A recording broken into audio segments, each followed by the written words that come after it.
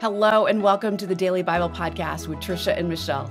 We're just two friends reading through the Bible chronologically and encouraging you to do the same. You can follow us on Facebook and Instagram, Daily Bible Podcast, or go to our website, dailybiblepodcast.net. We are going through the 1-year chronological Bible, and we have links for that in our show notes and also at our website. Also, if you're on Facebook, check out our community group. Just look for a daily Bible podcast under groups. We would love to have you there. It's where we're going deeper. We're talking about what we're learning, what we're reading, sharing photos. So make sure you come and be a part of that. It's a fun group, and it's a fun group that people are sharing what they're learning and their research. Like, some are going deeper, and that is so Mhm. encouraging to me because it's not about what you and I bring to the table, Trish. It's also about what others are bringing to the Yeah. table, and it's like a community. It's a truly a community, and there's I don't know. I've just been so encouraged to be reading in community. And so, yeah, go become a part of that Facebook group. Okay, so today we are reading Mark 5, 1 through 20, Matthew 8, 28 through 34, Luke 8, 26 through 39, Mark 5, 21 through 43, Matthew 9, 18 through 26, and Luke 8, 40 through 56. Okay, so first off, today, Jesus comes into contact with an evil possessed man. And this man was crazy and could no longer be restrained. I mean, just think about that. I mean, he was crazy. This man had been living here for a while as he came into contact with Jesus, and he had not lived around people at all. He could not be around people. Mhm. And yet, here's the thing that I caught as I was reading this passage is that he knew who Jesus was. Yeah. Well, the spirits inside him knew who Jesus was. Yeah, Yeah. yeah. They And so he calls Jesus by name. He says, Jesus, son of man, or son of the most high God. And the ESV Study Bible says that the man's falling down at Jesus's feet may indicate an involuntary submission of the demons to Mm. Jesus's greater power, or that the man himself longed to be free of the demonic influence. But no matter what, he threw his feet at or he threw himself at the feet of Jesus. Yeah. And so Jesus frees the man and he sends the many, many evil spirits that is inside this guy. He sends them into a herd of pigs, and the entire herd plunges down a steep hillside. And of course, this is something that I remember in Sunday school and vacation Bible school. Um, but this scared many of the townspeople. And before, they didn't seem to mind having this demon possessed, tormented man in their midst. Yet they did mind having Jesus around. Mhm. And so they asked him to leave. And what did Jesus do? Well, he does. He does. The man wants to go with Jesus, and Jesus tells him to return to his family and tell them all that the Lord has done. Mm. And and you'll notice the next couple of sections in our reading, Matthew and Luke, we have some differences in this passage. Matthew said that there were two men, and then in Luke's account, it seems that the man wasn't as violent as the man in Mark's account. But also notice the things that were the same in our reading. The man or men acknowledged that Jesus was the Son of God. The demons were cast out of the men into pigs. The crowd was scared of Jesus and they asked him to leave. But Jesus healed the man and he went home proclaiming the good news and the great things that Jesus had done. Yeah, and I don't think it's really like even though like one mentioned one man, one mentioned two, it's just a different way to tell the story. Mhm. Example, like my friend Twyla and I, we started Hope Pregnancy Center in Kalispell, Montana. So some stories tell about me and Twyla. Some, if I'm just doing an article for if someone's interviewing me, Tricia started this. It's not like I started it alone, but the focus was on just Right. me for that one article. So it's not that there's any conflict. It's just how the storytelling goes with Mhm. that popular writer. That's a good point. That's a really good point. Yeah. All right. So then we have okay, well, first of all, before we jump there, the whole evil spirit and the going into the pigs and off the cliff. It's just like, yeah, they were scared, but then they also said that they were scared to see the man in his right mind. Mhm. That was they'd never seen that before. And so it's all unexplained stuff, so for sure word is getting out. But Yeah.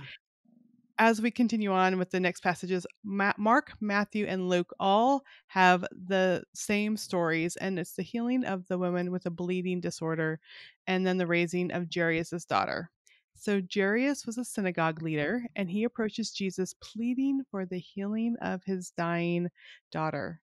And so, on the way to go and heal this little girl, a woman who's been bleeding for 12 years touches Jesus' garment, believing that doing so would heal her, and she instantly is healed. And so Jesus perceives that the power has gone out for him and he commends the woman's faith. And remember, just know we remember when people are bleeding or women, but they'd have to go away from camp. They weren't supposed to be around for with people. And so the fact that she came into the crowd and touched Jesus is like she was trusting she was going to be healed, because that was like a big no in their society for her to even approach him. Mm. And then Jerry's daughter dies, and Jesus assures him that no, she's just sleeping. And then he goes to the house where he raises the girl from the dead, and he instructs astonished witnesses to tell no one and to give her something to eat. So let's picture this: like dear friends of ours and a couple from our church, they both lost teen boys this summer in unexpected accidents. And they're walking right now through such pain and grief. I've talked to both these moms in depth recently, and I can imagine the joy that they would have felt to have their child back again. Mm. This girl was dead. Like, and she must, I don't know, Mhm. sick for a while, but like that joy would be so overwhelming. And so word is gonna get out when all these things are happening. Some people, like, they don't understand. Some people are like, first of all, this woman, we know her story because she's in all 3 gospels, that issue of blood for sick for so long, and then this little girl rising from the dead. Like, Jesus had so much compassion and was bringing healing, but people were like, "What is going on?" I've just been like the overall thing, what is happening now? Mhm. Yeah. What is happening? And it's Jesus's power. I mean, in these stories that we read today, the power of Jesus, Mhm. even just of the woman who just touched the, the bottom part of his cloak, of his robe. I mean, just the power that was with him. Mhm. It makes me want to be with him more. You coined the phrase, we really need to make this our phrase for the year: with God. We With need to God, be yeah. with him. And and that's what we saw. We saw the power with Christ in these stories today. Okay, well, we need to take a break. We need to hear from our sponsor. And when we come back, we'll have the word of the day. Stay tuned.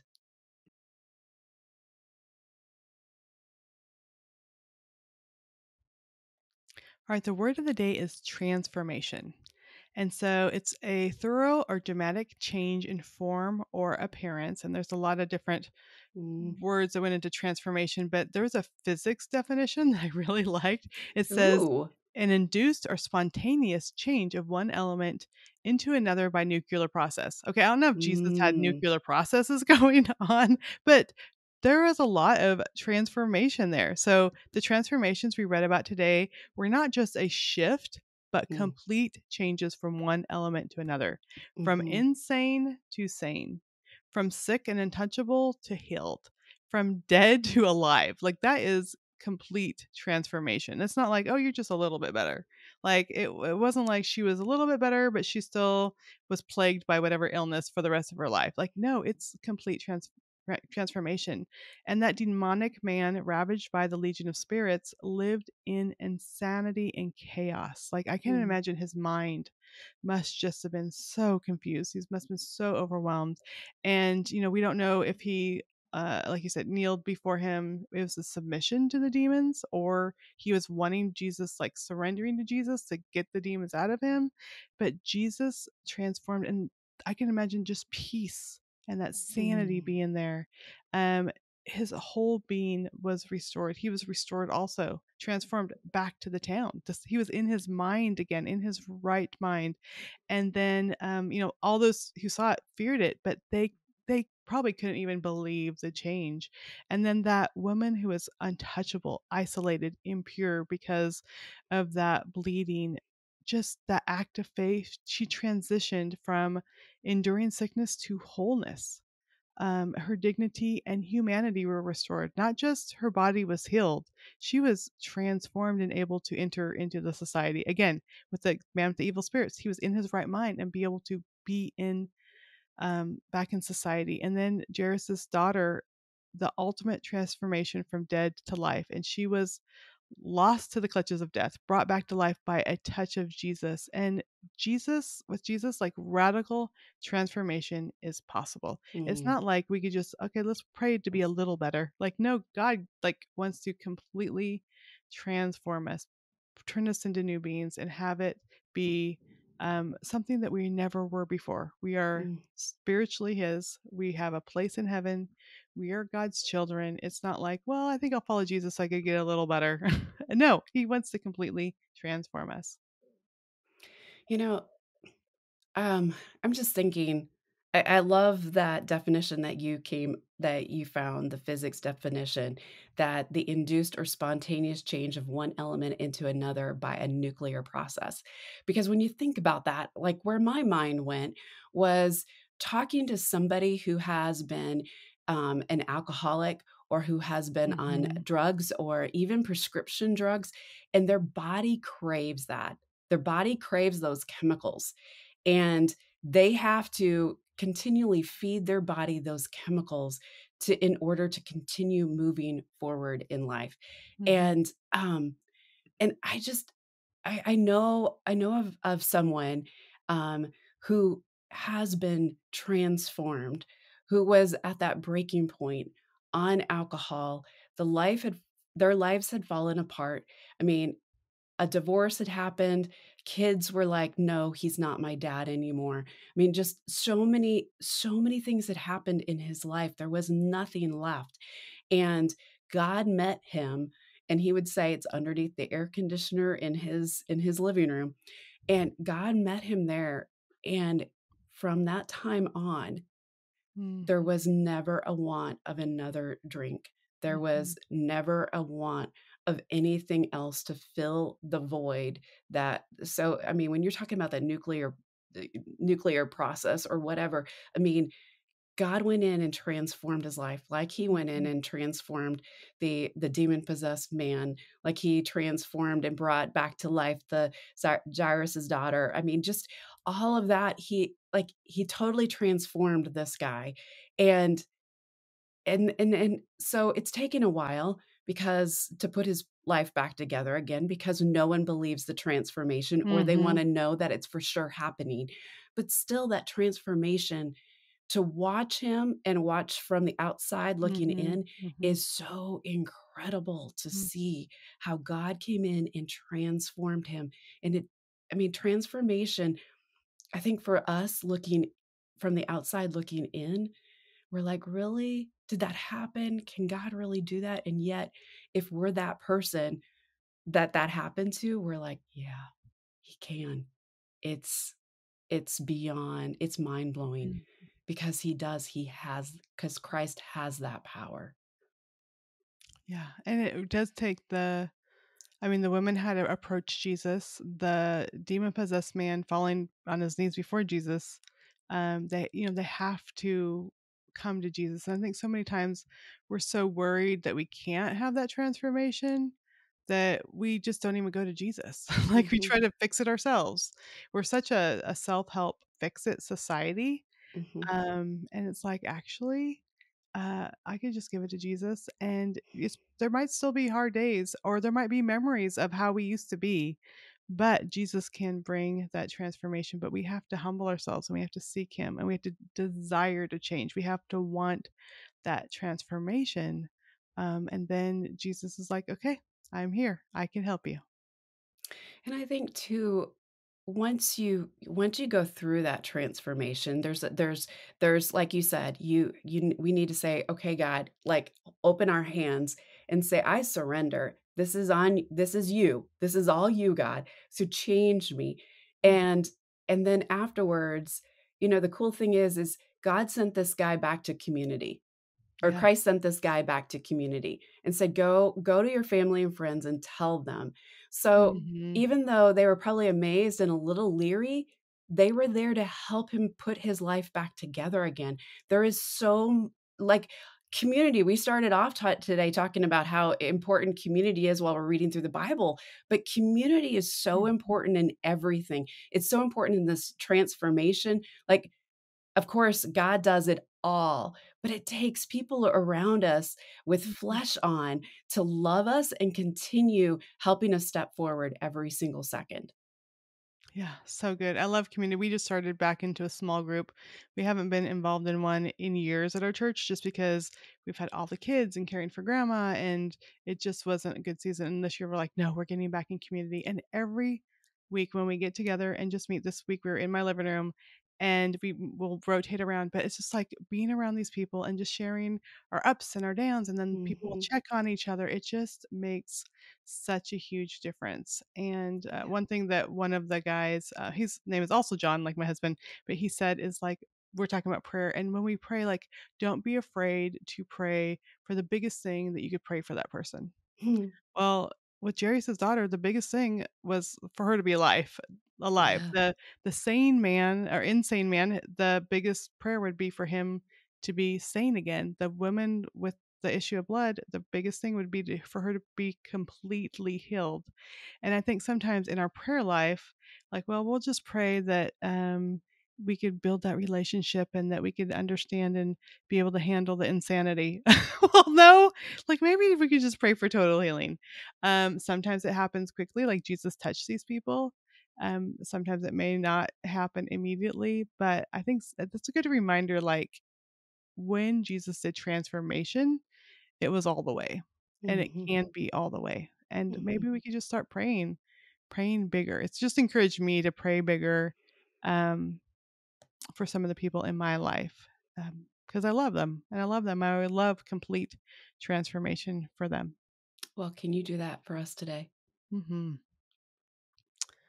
Dear Heavenly Father, we come to you, Lord, and I thank you for transformation. I Mm, thank you that you can take what is broken and chaotic and mhm, dead and unwhole and um, diseased, and you can make all things new, Lord. I pray for each of us. I pray for those who have not completely turned over their lives for you. I pray that they may just be willing to lift themselves up or bring themselves to their knees, either way, and say, Lord, transform me. I want complete transformation. I believe in you and I trust you, Lord. And also, I pray for those in our lives who need transformation, Lord. Help us to be willing to pray the big prayers, Lord, to pray for complete healing, complete mhm, change, Lord. I know that that's what you desire for them, Lord. And we just bring these things to you. And we thank you and praise you that you are the God who can bring transformation. In your name we mhm. pray. Amen. Amen. Well, we are sending you off with some daily encouragement to get into the Word and be the hands and feet of Jesus. Again, if you don't have the 1 Year Chronological Bible that we are using, we have links to that Bible in our show notes. You can even find it in the Kindle format. Also, in the show notes is a monthly and yearly Bible reading plan that we are following. Okay, so tomorrow, get out your pencils again. Tomorrow, we are reading Matthew 9:27 through 34. Mark 6, 1 through 6, Matthew 13:53 through 58, Matthew 9:35 through 38, Mark 6, 7 through 13, Matthew 10, 1 through 42, and Luke 9, 1 through 6. Mm. And I want to take a second here to thank the team at LifeAudio. You would not be listening to Daily Bible Podcast without their partnership. Go to lifeaudio.com and you're going to find great podcasts that are going to encourage you in your walk with God today. And we will see you here tomorrow. Bye-bye.